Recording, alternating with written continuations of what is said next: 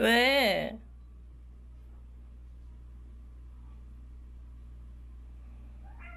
응? 왜?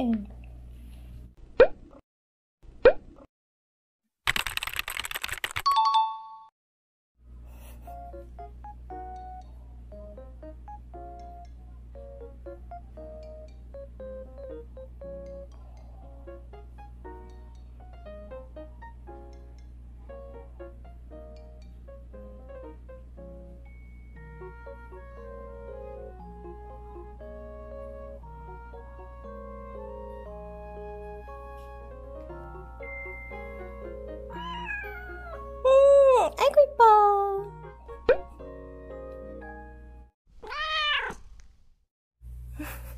우리 베르는 자느라고 목걸이가 안 보이네. 빨간색 목걸이. 예전 목걸이도 빨간색인데 그치?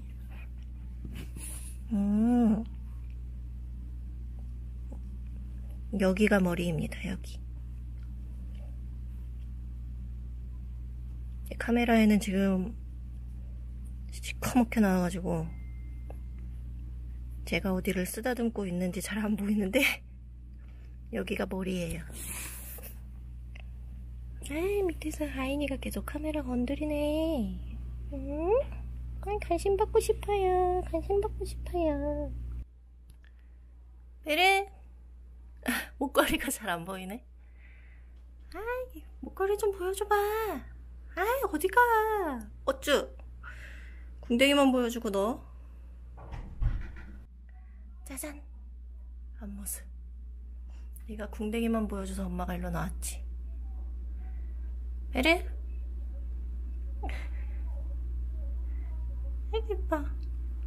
이런 이름표, 베르랑 아이니의 이름표 달린 목걸이 갖고 싶었는데 제발 잘 좀 하고 있어 이번에는.